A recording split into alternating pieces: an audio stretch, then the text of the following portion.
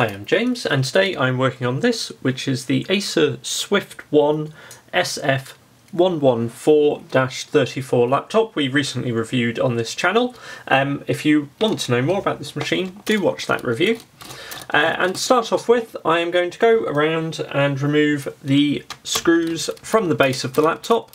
This is using a Phillips size O screwdriver bit. And all these screws in the base I believe are the same size, but what I do is just as I remove them, put them off to the side here in the same positions that I have taken them out from. So this should just take a minute to go through and remove everything.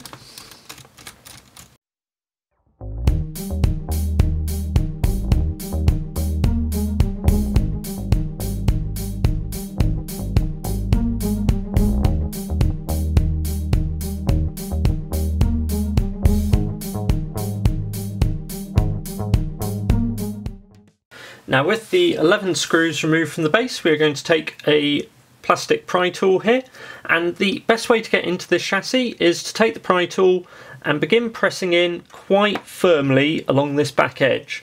So we have got pressed down and then in, and we are going to work our way along this back edge just to release it from the palm rest.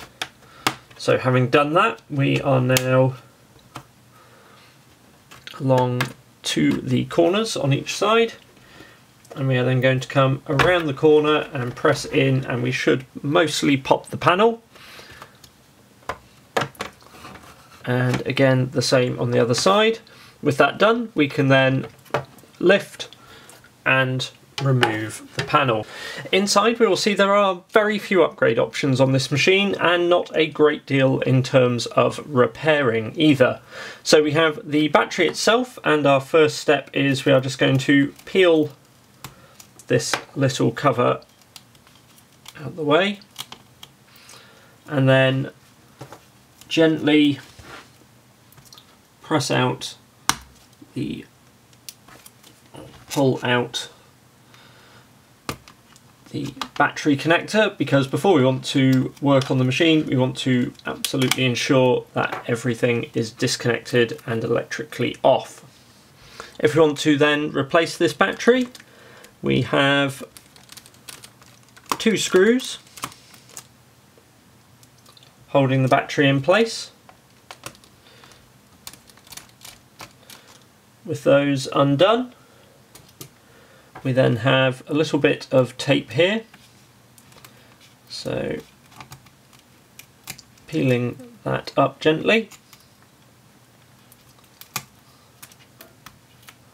and with that done we can then lift the battery from the edges and forward to lift it out. To refit the battery, it's then simply a case of reversing that, so making sure the little plastic clips on the leading edge are slotted in and replacing the 2 screws.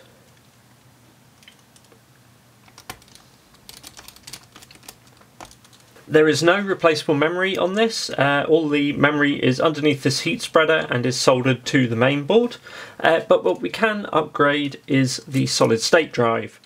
So this is held in with a single screw here. You can see there is actually space for a second SSD, but Acer have chosen to omit the connector from this, at least on this variant of the machine. So with the screw removed, we can then slide out the SSD, and if we wanted to fit our 1TB Crucial P2 here, we just slot that into place and then refit the retaining screw. Obviously, if replacing the SSD, you are going to want to either clone the contents of the old drive to it or clean install Windows onto it accordingly. You can, if required, also replace the wireless adapter. This comes with a Intel AX200, so you probably wouldn't want to upgrade this right now, as that is still a fairly good card. But if you did need to replace it for any reason, the two antenna cables simply disconnect like so, and then a single screw holds in the wireless card. With that removed, we can then just slide out the wireless card, and then to reinsert it, slot in and press back into place before replacing the screw. With that down, we then have to gently reconnect our two wireless antennas. These need careful alignment and then simply clip down into place.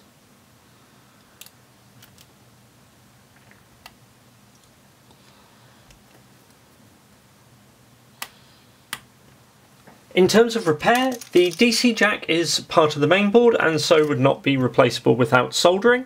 However, the USB port and headphone jack on this side can be replaced. To do this, we can lift this little plastic cover by peeling this out the way. I'm just going to stick that to the battery for the moment, and then carefully lifting this connector here, we can disconnect the ribbon cable. Next, we slot out the speaker connector, and with that done, we have two screws holding this little I/O board in place.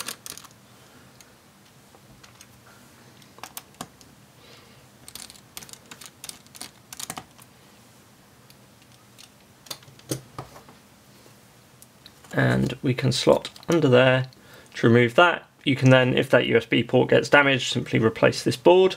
Again, if the one on this side gets damaged, you really are going to be a bit out of luck, as that is part of the main board.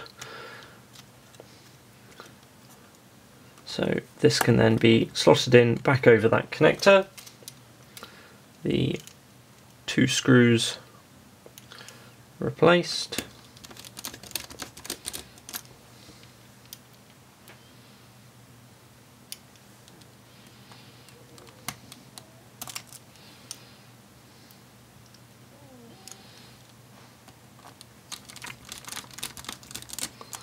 Before reconnecting the cables.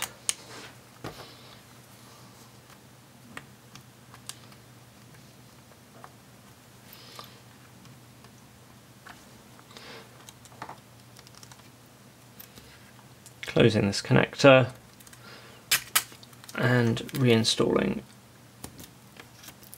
that tape. So with all of this done, we can then reconnect our battery by peeling back the tape and reinserting the connector.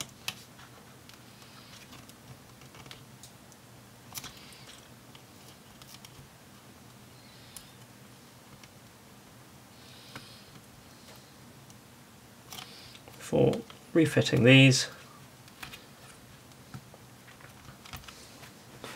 And with that, we are ready to replace the base. Refitting the base, we then want to press down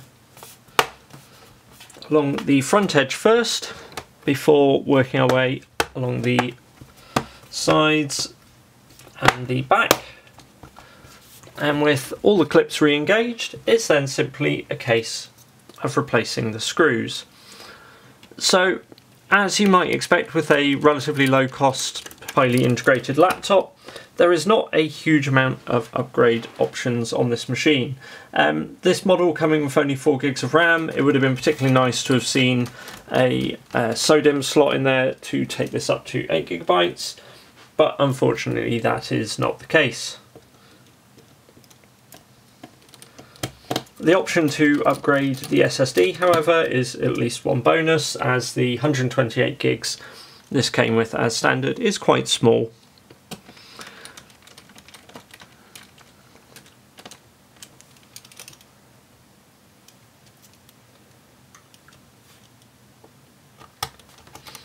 So I hope you found this video interesting. Do hit like if it has helped you. Subscribe if you would like to see more videos as we post them. And any questions, please do ask them in the comments below. Thanks for watching.